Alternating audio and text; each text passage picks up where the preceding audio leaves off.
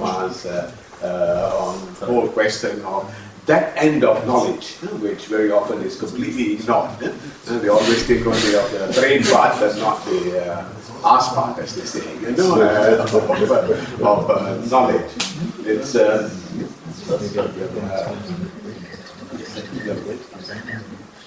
and another question is, for example, when do you think an Arab Muslim woman can become, say, president of the UN General Assembly? I mean, that's like a...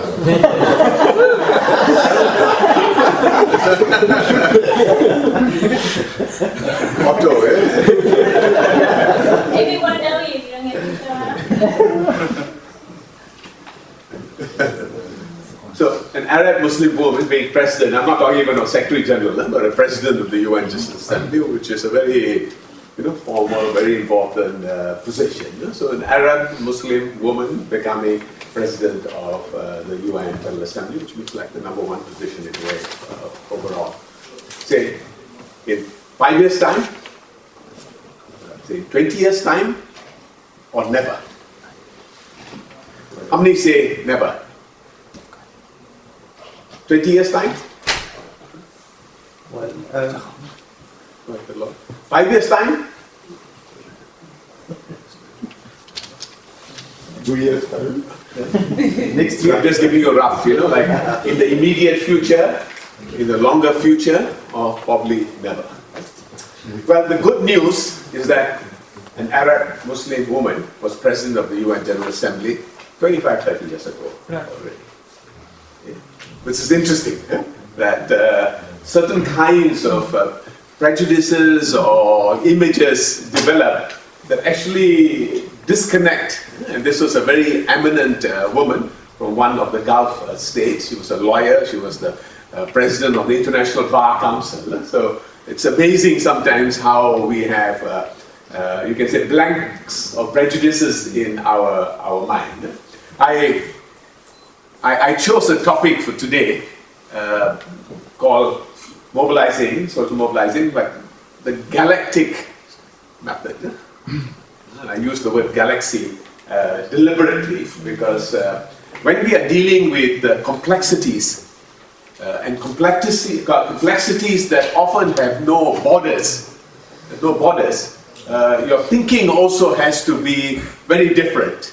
Because you are not thinking in a box, you are thinking in terms of changing situations. And that's why I shared with you some words, some of you were around at that time, words like global, which are a combination of global and local, because separating global from local is one kind of way of thinking, but knowing that these two are always constantly related, that an action that's called global has immediate connectivity with the local and can transform the local together. So new kinds of ways of transcendental kind of thinking, or transcending thinking, and I talked about transcendence. Another word would be chaotic, because sometimes people talk of chaos and sometimes they talk of order, but the concept that very often chaos is also a certain kind of order, and that's a certain kind of system, and there's a certain kind of growing, and it has actually it's a system in the place. So concepts very often or words become quite bad when they are limited.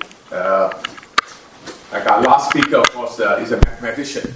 The whole concept of zero.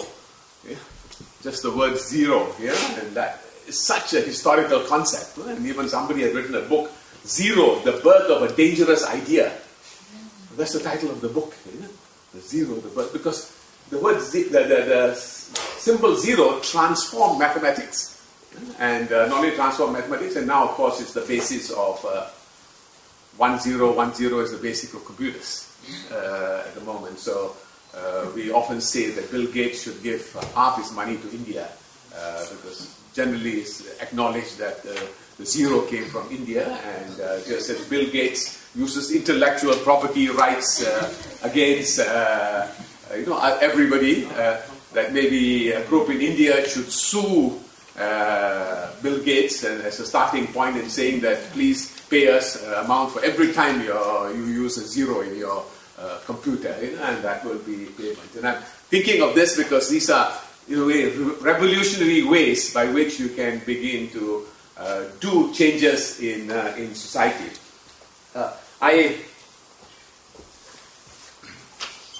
The maps about the whole history of the human rights movement was fascinating because we took the journey and we took the spread, and then we also looked at the future. For us, one tradition that is always very useful is to learn from acupuncture, a kind of traditional medicine.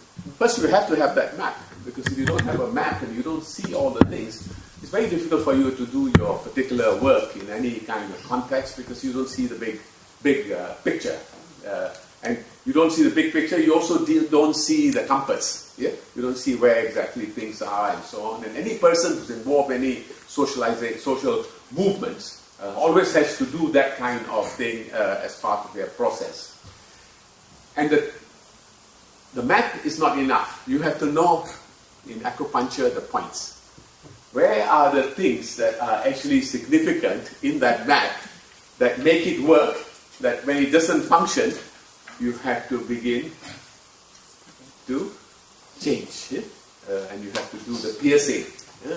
Now there's needles, and now they even have electrical impulse. Then if you understand the map and you know where the points are, you have to have people who know how to do that work, how to trigger that particular point and use it. So you need this map, you need to know exactly what the pressure points are, and you need to have people who know how exactly to use these pressure points. So if you are involved in popular mobilization, in social mobilization, there are a number of things that are quite useful in terms of frameworks that you can use. And I have put 5 of them up there, and I put them in the form of simple symbols so that you can maybe reflect on them. I have put first a flower, and I use the flower as a symbol of all the thinking that we have to do, the holistic thinking in terms of we have to do about visions, about vision. What are the things we really overall are looking for? And one generic kind of framework, very often like in Sanskrit we talk about the Panchasila, the 5 principles, the 5 principles. There are 5 kinds of domains, and of course you can play with them. One is social justice. One part of the flower is social justice. Another petal of the flower is ecological sustainability. Another petal of the flower is political participation. Another petal of the flower is economic productivity. And a 5th petal is cultural vibrancy. So the social, political, economic, ecological, and what is the other one? The political. Yeah? All those 5 domains are the kind of broad domains. I mean, you can think, play around, but basically these 5 things are there. So any issue that you are dealing with when you are involved in social transformation thing, this kind of context is quite useful because every single issue you find has also bearings on the other issues in that. So even when you talk about human rights, it's human rights that can cover all the 5 domains. So that's the flower. The second is a very simple thing, the star. And this is a symbol for looking to see how you can make changes. And that too, 5 kind of tools, 5 kinds of platforms are very useful. And I'm taking again the broad sweep of history. One, and this is the most important one, this is the power of one. The power of one. And if you look at history, great changes are done very often by the work of one person who has initiated and triggered as a catalyst, incubator, and things start beginning to move. And it is amazing, whether it's at the local level, or it's at the regional level, or the state level, or the global level, people have made those kinds of changes, and amazing changes. Just to use, for example, even in social movements, the first civil society effort in the 80s, just to stop all corporations, transnational corporations, to advertise infant formula in the world, completely. People thought it was an impossible thing, but a campaign was organized. So, no advertising allowed of that particular thing, no free samples to be given, no pictures of babies on those products. A kind of really international campaign. But it began with one individual, a young doctor, saying milk and murder, and talking about the fact that she was a pediatrician. She became later the first director of the maternal and child health of the World Health Organization. She worked a lot in Africa. Her name was Cicely Williams. But she had the courage as a young pediatrician to go to a public meeting and say, you are committing murder, in terms of the way of selling this particular product. And that was in the 1930s. And the campaign began, and so every time when you have movements, this power of one is there. And of course, every single person can start beginning and doing the things that they believe in on their own. And if each person just does that, you find 100 people are doing it, 1,000 people are doing it, 1 million people are doing it, and the change occurs. It can be for both good things and bad things, but the power of one is a very significant one, and sometimes underestimated. The second power is the power of many.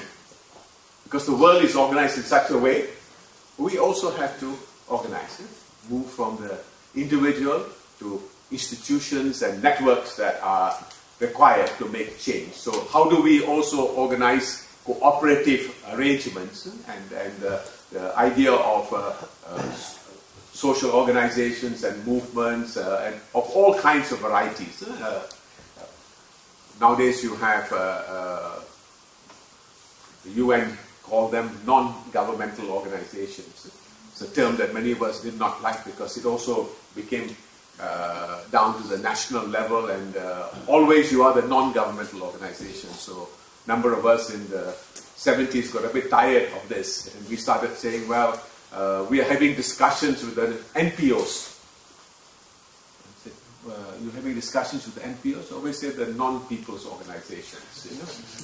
Just as a way of showing how, if you identify somebody by what they are not, then maybe those people also should identify the others the other way.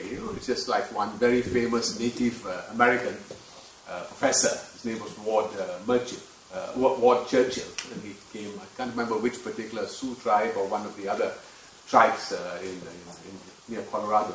He said, we always are having black studies, Negro studies. I think I'm going to start a department of white studies, as a way of challenging the system.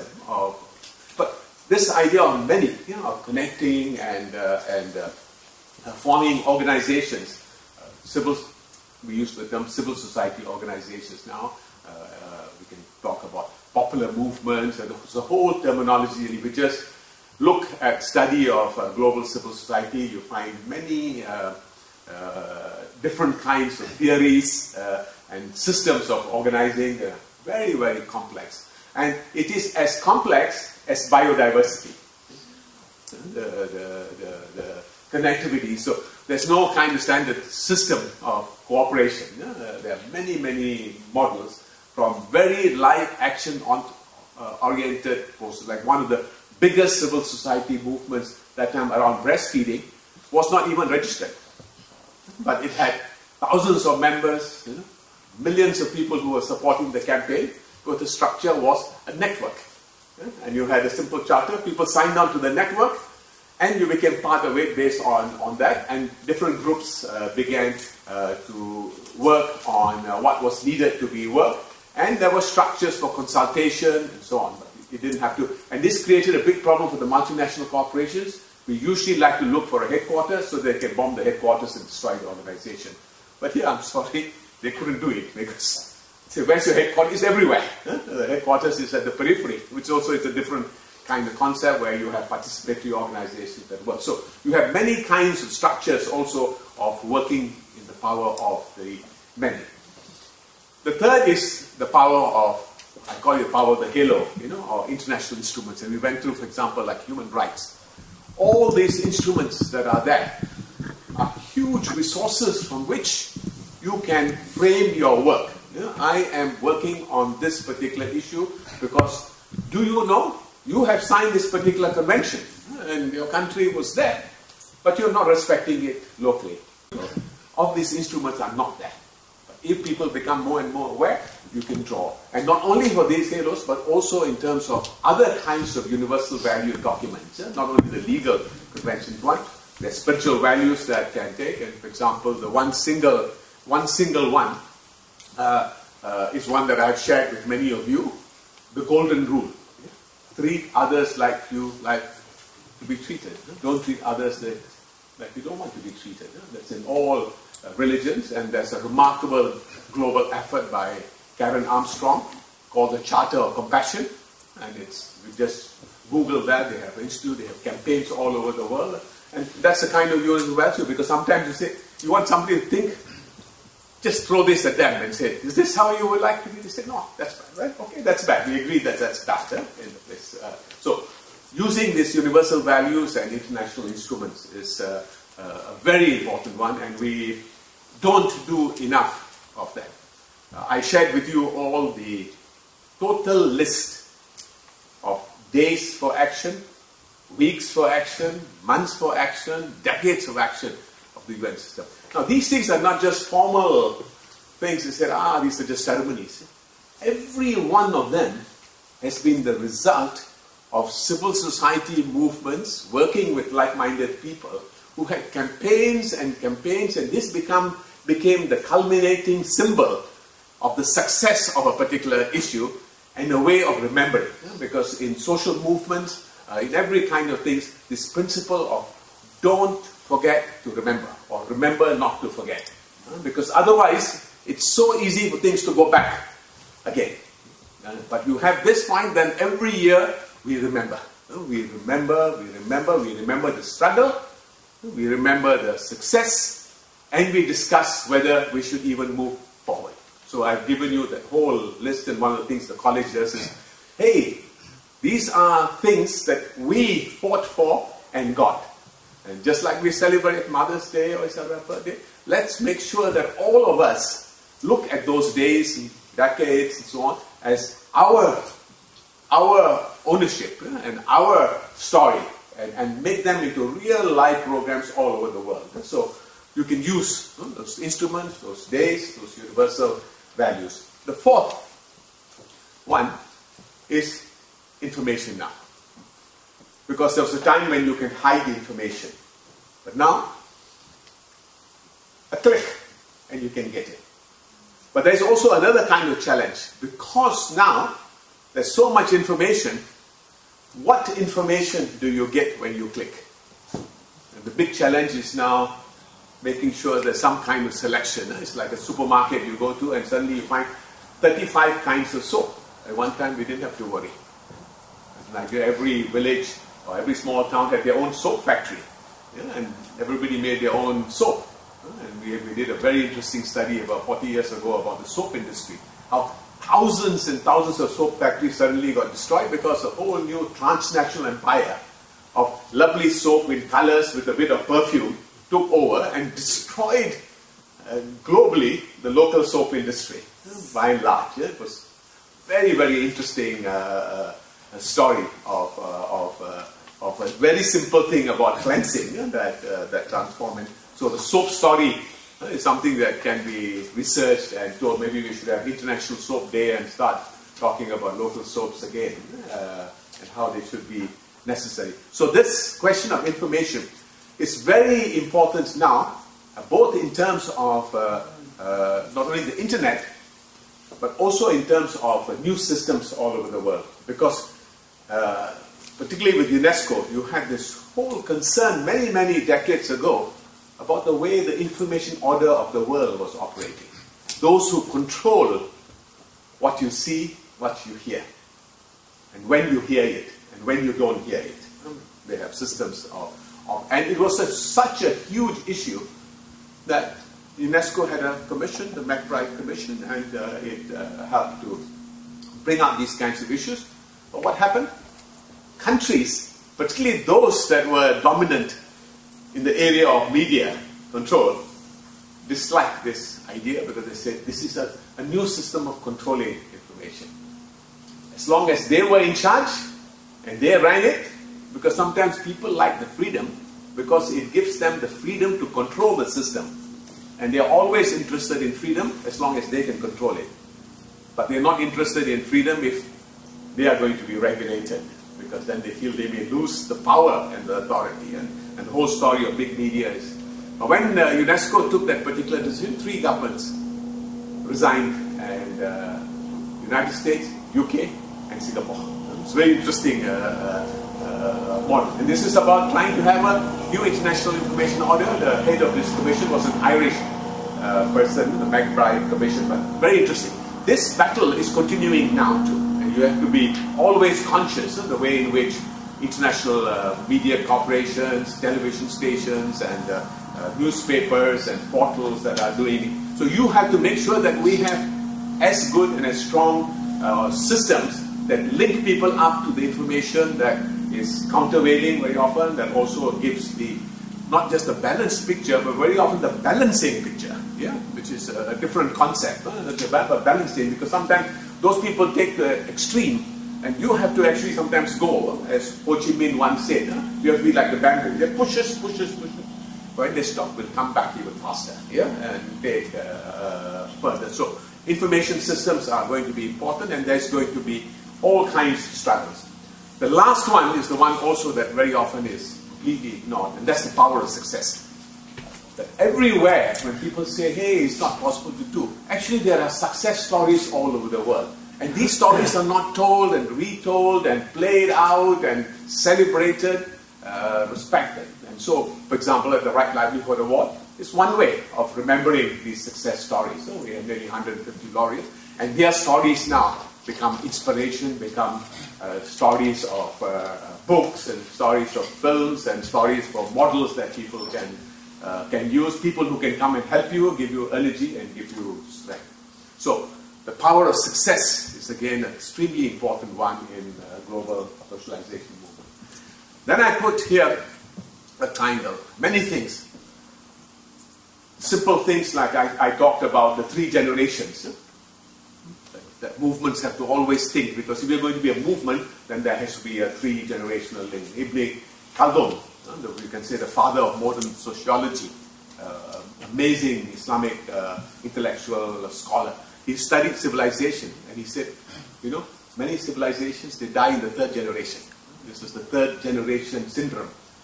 Because the 1st generation fought, they were there. The 2nd generation was alive when they were there. They were able to do it. But the 3rd one needs to be prepared. Yeah? Needs to be consciously prepared. And if you don't do that, that usually is the end of that particular. And then it refers to also family businesses and so on. And so that particular concept. So the 3 generational ones, every social mobilization movement must make sure they draw from the wisdom of the older generations and their networks and so on. At the same time, always build and make the young generation part of their system. And I had a very important philosophy of 1/3 of my time, all these last 40 years, must always be also spent for young people. Then you have a movement that has got life and a whole new generation coming up. I talked about spaces, federal, global, national, and local. We talk about rights, maybe it's just not rights, it's responsibilities, and a very important element called relationships. You find that if you are going to have a quarrel, if it's people who know each other, you can actually have debate in a different kind of level. You can even sometimes say naughty things about each other, but because you have a relationship, the discussion will be quite different. But if you don't have even a relationship, then it's difficult. That's why movements like this, where we bring people from all over, you become an alumni or a network, you begin to respect diversity, you can have discussion, you can draw on many kind of wonderful, wonderful things. So the rights, the responsibilities, and the relationships are the 3 R's as important as reducing, recycling, and reusing, the kind of environmental work.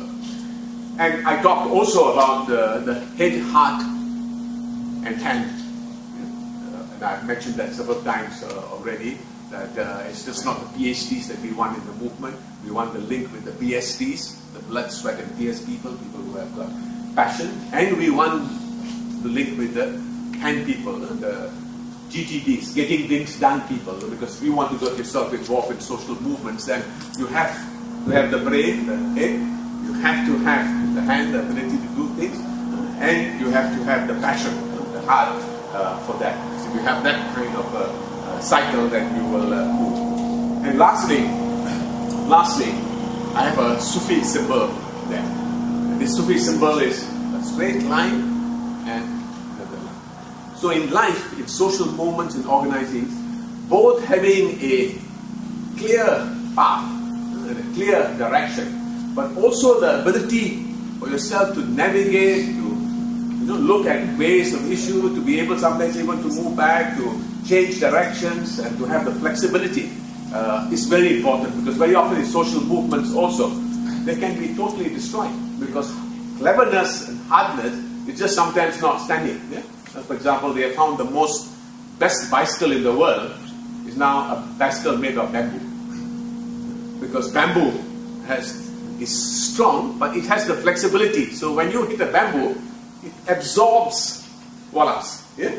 It absorbs it. But if it's something hard and you hit it, it breaks. Yeah? So sometimes that softness and that ability, tensile ability, is of a different kind. And in social movements, you have these kinds of ideas, and you have to have both this strong will and very clear direction, but also the ability in your movement to understand. Sometimes we have to work in different kinds of ways. Sometimes we cry, for example. We have a quarrel among our own movement. It splits up, and there are three. There are various ways you can begin to look.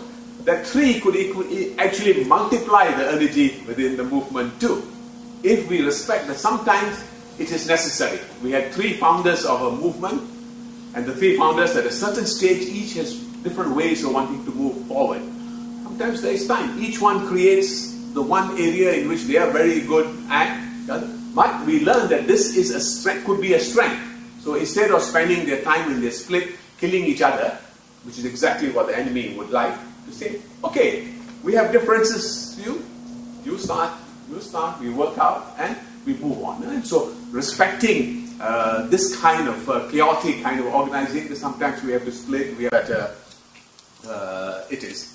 And taking then these sort of 5 ideas, very generic kinds of things that are very important for social movements, you can look and see and hopefully understand not only what is happening in the world, but also how people are engaging in very difficult kinds of ways. But those who are able to think in this galactic way, that civil society is just not about organizations, it's about individuals, it's about institutions, it's about inspirations, it's about information, it's about initiatives and taking action. So I leave this with you, and I want after that hopefully to have an exchange on some of these ideas of global organizing that hopefully will be useful to you. Thank you, Tim.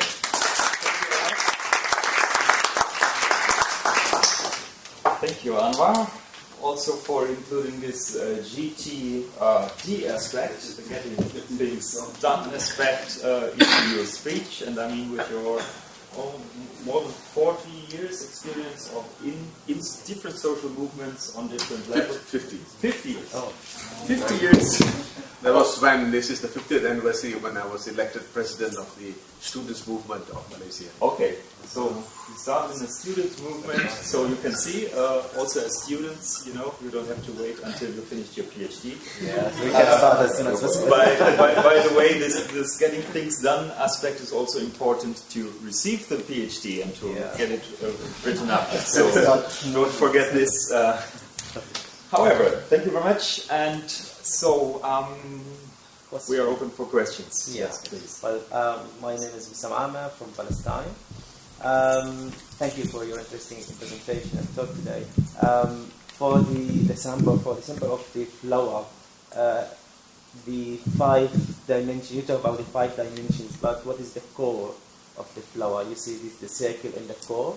So what could be the core of this flower? The flower, usually the core. Yeah, but it's the connectivity. What could be the core for these dimensions? It's the connectivity. Yeah. All these 5 are interrelated. And 2, the core is also where the pollen and the seed is. And that's going to be the system for regeneration, for growing, for moving. And that's why the symbol for the kind of visioning has to be a dynamic symbol, not a static symbol. It's a flower grows, it's not only beautiful, but it also carries the seeds for the future.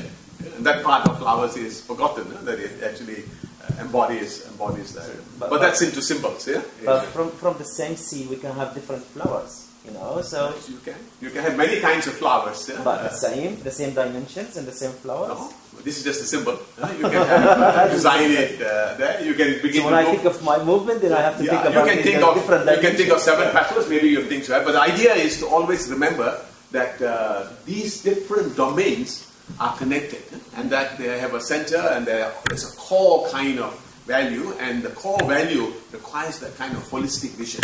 And very often social movements can end up like ministries of government becoming silos, you know, and they are so dominant only in their own particular area. So the human rights movement talks about human rights, but you know, the movement that is from the environment will say, hey, you know, this. So when you have this whole picture, you can actually make your movement stronger by bringing together and linking up and understanding that for social change and transformational change, you may have to work with partners. You have the immediate people with immediate interest, but you have the larger circle. And Gandhi had a very important symbol one time. He said, if people draw a circle around you, around themselves to exclude you, you draw a bigger circle to include them in yours. Yeah? And that was the kind of dynamic symbol that he had of growth. Because people are like that. They said, hey, nothing to do with you. I said, never mind. I'm going to do a movement which is bigger, includes him. And that person says, hey, I'd like to be part of that bigger thing. Yeah? So that kind of concept.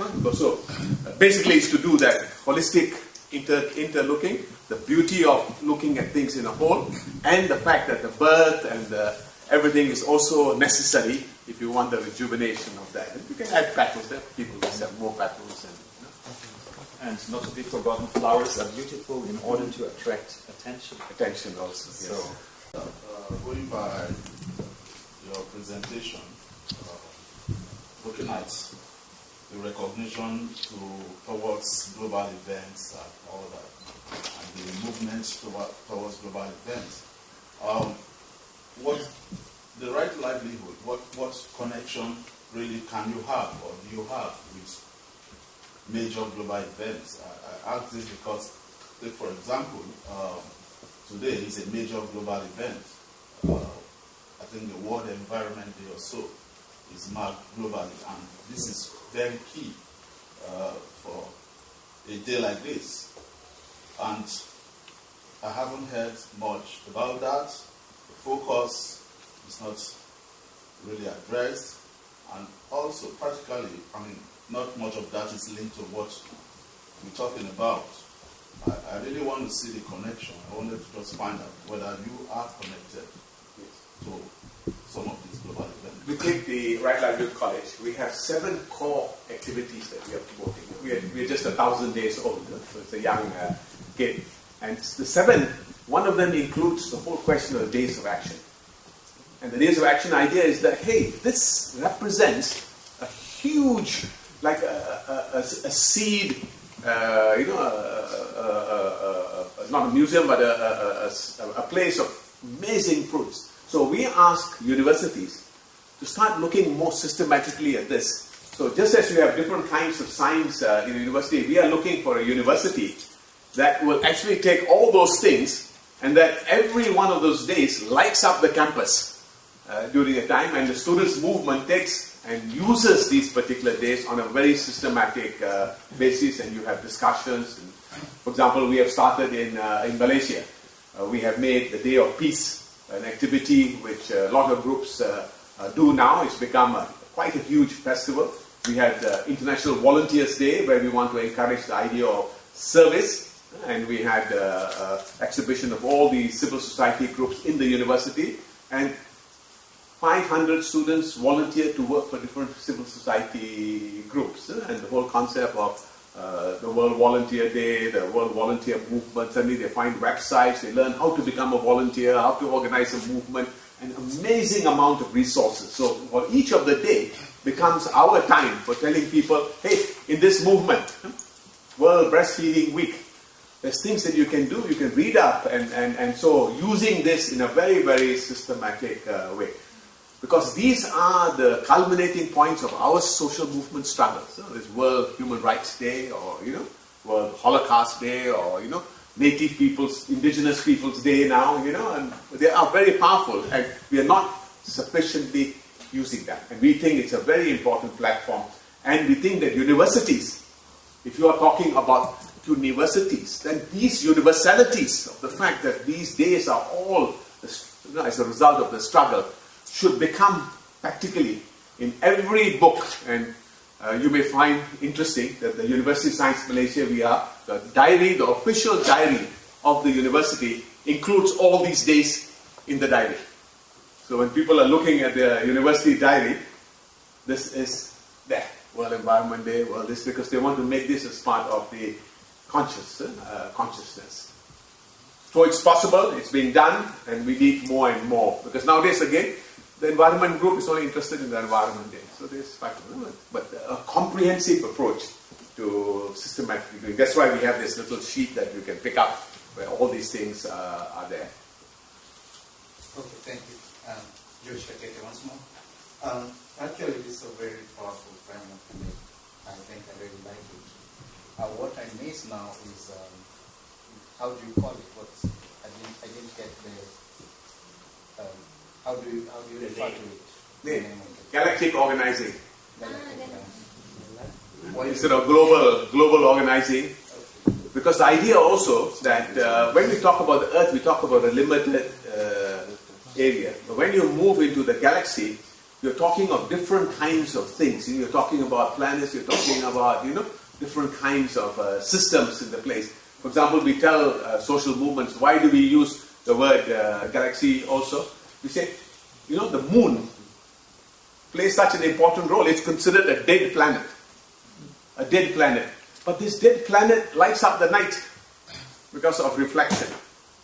It has a magnetic pull and it influences our tides. It becomes a powerful symbol for measuring our months and those kinds of things. So when you talk about galactic organizing, even dead things can play very important roles.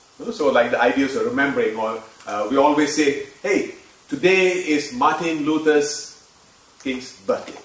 So if we celebrate those kinds of things, that becomes again a very big social movement, because people who are passed on become symbols, but only become symbols if you have a system of remembering them, and that remembering of that particular person becomes the spark for that whole campaign in that. And every year that means Martin Luther King is remembered, and this can be universal.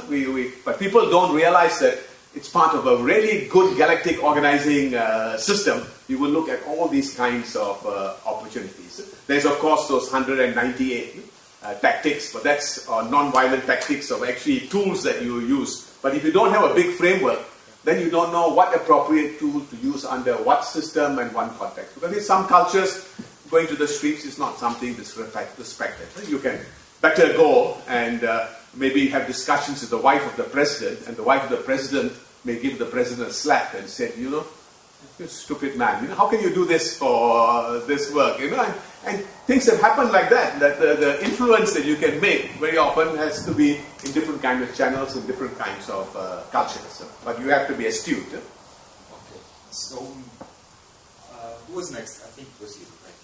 Jorge? Taking all of your ideas to a specific situation, what would you do in order to change the structure in the United Nations and change that permanent council members and make that everyone has the same right?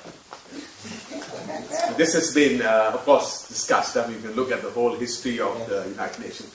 But there's one project that I would like all of you to connect with. And that project is called the Intellectual History of the United Nations. It's a wonderful story, and remarkable people are involved in that particular project. And it debates all these kinds of issues and the challenges. And that journey is an important journey because the journey of the way the UN system operates and so on is always constantly going to be a work in progress. It's going to be constantly a tension. And sometimes dramatic changes are made. Maybe they require dramatic events. Yeah, it's amazing. But you have to be conscious of the dynamics. And sometimes the moment might come when these things do happen. I mean, who thought about perestroika or whatever it is, I mean, there are various kinds of quite major transformational changes out there. I think they are possible, but they're only possible if we always continue to remember the debate. We always continue that these things are wrong, and we have to have people who are saying, this is wrong, this is wrong, this is wrong, yeah? And then you begin. So that's one way to make sure that you are fully aware of the system, fully aware of the debates, fully aware in discussions in universities, because the whole idea of the intellectual history of the United Nations, how much is it discussed in many universities? Should be subject. When we have the United Nations Day, what do we do on that day? That day we can have a look at the critic. And sometimes these things will take time, but that time is never known. There is sometimes a tipping point for big transformational changes. The second thing for changing with the UN is the fact that it starts off with we the peoples. Okay? So even if you talk of major conferences, what are they the result of? They are the result of years of campaigning by civil society organizations through, of course, influencing their governments and through their governments. So you can have also your own systems that constantly show this. And it's just like the tribunals, the International Court of Justice.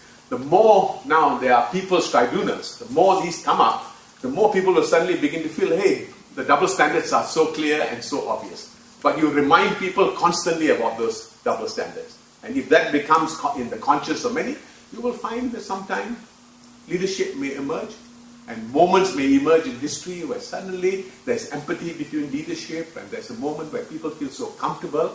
It's like they talked about the peace dividend. Suddenly they say, wonderful, the Cold War is over, we can make transformational changes now, everybody's happy, every country is amazing. But they found, of course, it was quite difficult. I mean, UN summits are like, a meeting between a cow and a lion and a tiger and an elephant and a snake and a sheep all sitting together in the mountain trying to have group sex.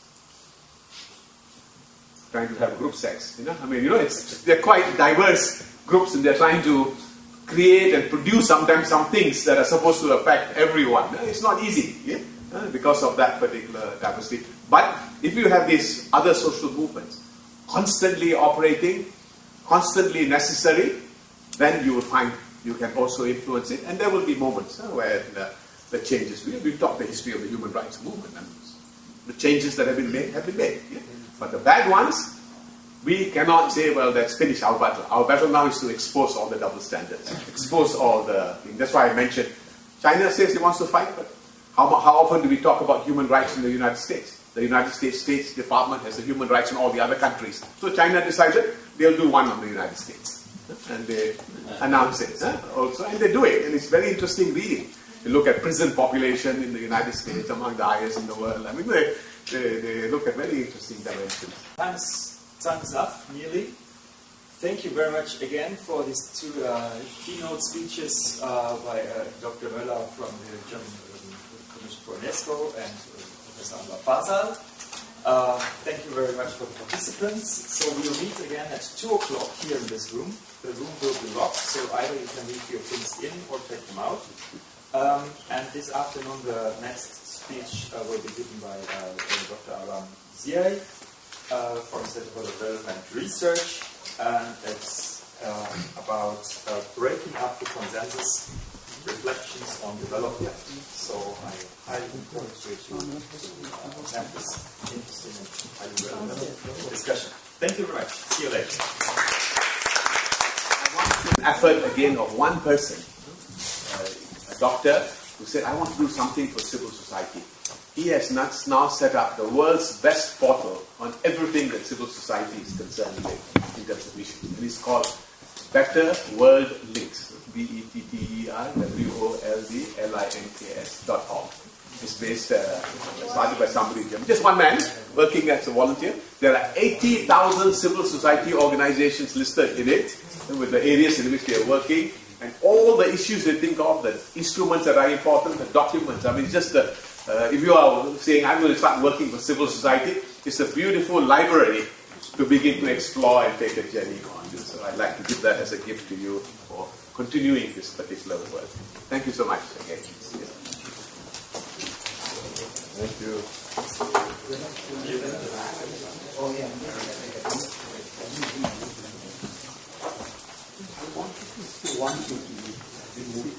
How do you feel? Totally different.